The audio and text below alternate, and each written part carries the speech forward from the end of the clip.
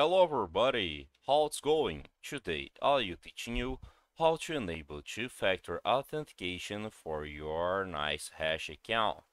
So the first thing you need to do is go to your Nicehash account, and right here you need to log in your account. After logging your account, you'll see in your home page in the top and right side of your screen the settings, okay? You see for buyers, for sellers, wallet, and settings. So just tap in the settings, okay? And after tapping the settings, you need to click in account. In the left side of your screen, you see the options and you click in account. And after that, you see two-factor security, okay, two-factor authentication security. So here you can select two-factor authentication for login, for buying, or for withdrawals, or for the three ones, okay? So you select the better option to you and clicking activate and continue follow the steps to activate the two-factor authentication in your Nicehash account. So I hope I can help with this video. If you like, don't forget to subscribe in our channel and hit the like button. See ya!